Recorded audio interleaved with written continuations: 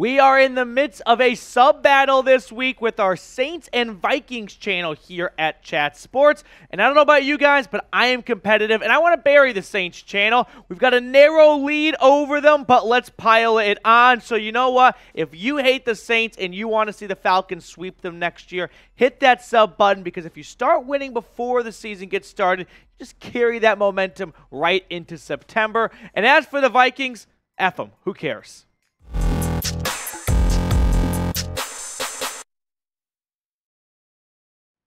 Coming up on today's show, we're going to talk about a new mock draft that has Atlanta moving back, actually, to land a certain Georgia Bulldog you might like. Plus, we're going to talk about some other draft buzz, along with a good hard-on measure for Desmond Ridder truthers out there. But first, Nolan Smith. Could he be moving from Athens to Atlanta? Now, a recent PFF mock draft has the Falcons actually trading back from the 8th overall pick and landing Nolan Smith not far away. So here was the trade that PFF suggested. Atlanta and the Titans come to agreement on a deal where the Falcons go from 8 to 11, and in exchange for moving back 3 spots, they land a second-round pick this year, 41st overall, pretty good, early in the second round, and a future second-rounder. So 2 second-round picks in exchange for moving back 3 spots, 8 to 11. This is a type of trade where you run to the commissioner, you give him that card, so you don't give the Titans and their new GM, Rand Carthon, a second chance to think about, should we give up 2 seconds to move up 3 spots? Might not be a very good idea. I mean, for all the draft junkies out there, or wannabe draft junkies, if you want to sound smart in draft circles on Twitter, just suggest moving back, and you will get so many points for that. Now, here's what Brad Spielberger said from PFF on Nolan Smith. Prior to suffering a torn pectoral muscle, Smith was routinely mocked in the top half of the first round. After an absurd NFL Combine performance, we'll vault him back into the upper part of the draft, with Atlanta adding a much-needed pass rusher off the edge. Before his injury, Smith posted a 22.6% pass rush win rate that ranked 19th amongst FBS edge defenders. Despite his 238-pound frame, Smith is also a tenacious run defender with his 82.4 grade in 2022, ranking 16th in the FBS. He needs to primarily be deployed as a wide 9 outside linebacker, but new Falcons defensive coordinator Ryan Nielsen should be able to make that work given Smith's ridiculous explosiveness. Now, the wide 9 is referring to just the amount of linemen you have up there with your front 4, or 3 in Nielsen's case here. But grade this overall move. The idea of going back 3 spots, landing Nolan Smith, who I think would be a good pick at 8 for the Atlanta Falcons, but in the process, also picking up 2 second-round picks, 1 this year, 1 future second-rounder. For me, I'm going to give it an A-. The only reason the minus is there is because it serves as a reminder that this is the NFL draft we are talking about. Nothing is a guarantee. Nothing is absolute. It's all a bit of a crapshoot to some level. So it's an A-, but in reality, I think it is an A, because Nolan Smith, he's a really good football player. And to get him and 2 second-round picks in the process, that's a move a lot of GMs would get behind.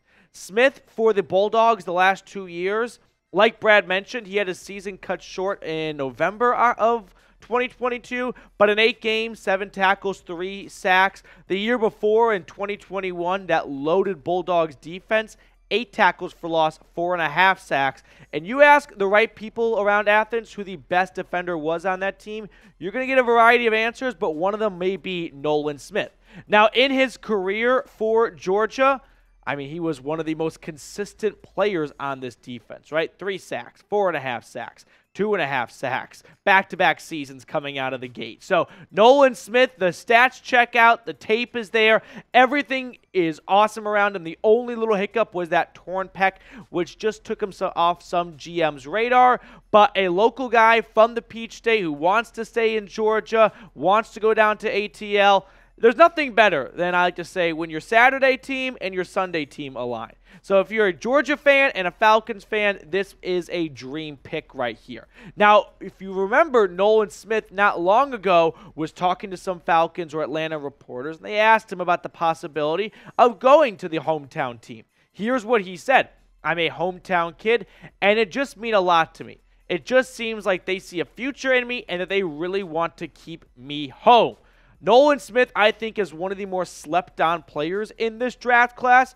Like I said, that Georgia defense was absolutely a minefield of studs and walking in future NFL Pro Bowl talent.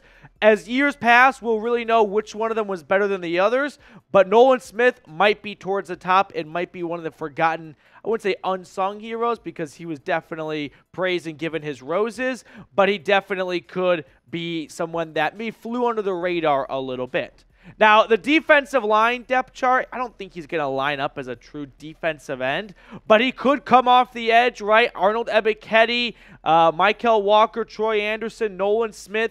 That could be a nice growing linebacker room. Caden Ellis, too. I forgot about that signing. So if you add Nolan Smith to that mix, that's going to go a long way in what's been my, I don't know, rallying cry for the last month. Add more pass rushers. Nolan Smith has no problem getting to the quarterback. So what say you?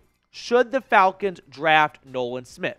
Type D for draft or P for pass. Let me know in the comment section. I always love hearing from what you guys have to say, so sound off down below. Now, another interesting draft rumor on today's show. Could the Falcons be targeting O'Cyrus Torrence? So, the Falcons will be meeting with the Florida offensive guard, and Atlanta does have quietly a medium-sized hole at the left guard position right now. Now, Tom Pelissero tweeted out, Anthony Richardson isn't the only big attraction at today's Florida Pro Day. All-America offensive lineman O'Cyrus Torrence had dinner last night with the Titans, plus meetings with the Rams, Falcons, and Saints per sources. Another Gator with a shot to go round one. Like we said, the Falcons' offensive line is coming together nicely. I think Torrence is going to be a first-round pick. He's the best interior offensive lineman in this draft class. I don't think they have eyes or plans to move him to center. Maybe it's left guard. Colby sort of being, not someone that's impossible to move on from, unlike Chris Lindstrom here. The Falcons, I think, do need a left guard. Can they get by without one? Yes, it's not an absolute gaping hole that's going to be the Achilles heel of this team. But if you think there's an upgrade to be had in Torrence, maybe that is somewhere, especially if they slip into round two somehow. You could be picking up the phone aggressively to try and move up and get. Here were his PFF grades from 2022. He played a lot of football for Florida. 698 snaps, very reliable, an overall grade of 88, pass blocking 76, run blocking 89. Personally, I love to see offensive linemen come out of college that are better at run blocking than pass blocking, because it's a little easier for an offensive line coach to help bring along a lineman to learn how to go backwards and get their hand placement down better. It's a lot harder to teach them to run faster and meaner and more aggressive forward like you do in run blocking here. Now, I don't think this is going to be a top 10 pick, so if you are eyeing Torrence, you could either move back and get him in the mid to late teens, or you could trade back into the first round, right? Let's say Atlanta did go from 8 to 11. Well, then they've got some more second-round pick ammunition to maybe jump back into the end of the first round and land a guy like Torrence. So, be the GM. Do you think the Atlanta Falcons should draft the Florida Gator? Y for yes or N for no? Weigh in for me down in the comment section. Now, for all of you Desmond Ridder truthers out there, you're going to love the end of this video because the hype train, choo-choo, it is moving right now. So, Orlando Ledbetter tweeted out, Falcons coach Arthur Smith said Desmond Ridder is the starting quarterback. We expect Desmond to take the next step. Smith said he would not comment about Lamar Jackson. We are going to talk about our own players. Very coach speak right there, right? I'm the coach. I don't put the roster together. I work with what I have right now. And Desmond Ridder is the starting quarterback, no doubt about it, going into the 2023 season. He improved as the games went along last year in 4 starts, from start number 1, not throwing a touchdown against the Saints, to as the season moved along, he looked like he got better and better, right? You guys who have watched the show before know that we have been on the trade for Lamar Jackson train for a while because I do believe Lamar Jackson is better than Desmond Ridder. I don't think that's a hot take to have. But by all means, like, number one goal or the dream scenario for the Falcons is Desmond Ridder is him. He is the guy. You don't have to give him or give a quarterback a huge contract. You get to keep all of your draft picks and build around Desmond Ridder. If that works out great, the Falcons are going to be in an awesome spot, right? The only hiccup is if you do all of that and Ridder's not the guy, well, look at the graveyards of some previous NFL teams that had great rosters but no good quarterback, and then look what ended up happening to them. It's not very glamorous. So that's why I'm always in the camp of if a star quarterback in his prime is on the market, you'd be foolish not to explore it. That's going to do it for us on today's show. Thank you so much for tuning in. If you have not subscribed to the channel and you enjoyed today's free video, please go ahead and subscribe. That way we can get you guys more Falcons content as we continue to grow here.